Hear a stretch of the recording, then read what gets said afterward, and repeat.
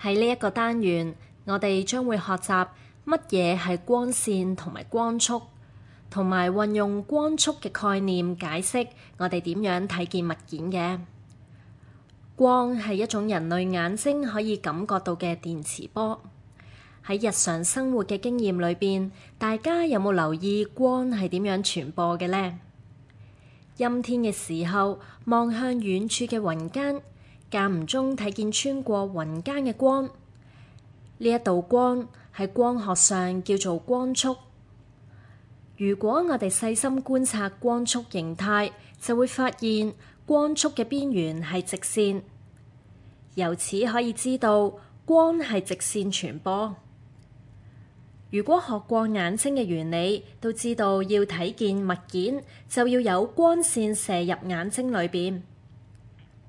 但係從雲間射出嚟嘅光並唔係射向我哋眼睛，咁點解我哋會睇見佢呢？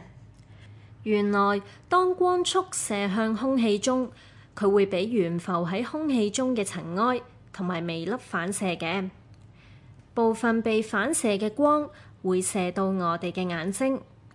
若果空氣中充滿咗微粒同埋塵埃，眼睛就接收到光束經過嘅空間中每點反射過嚟嘅光線，令我哋睇到光束嘅形態。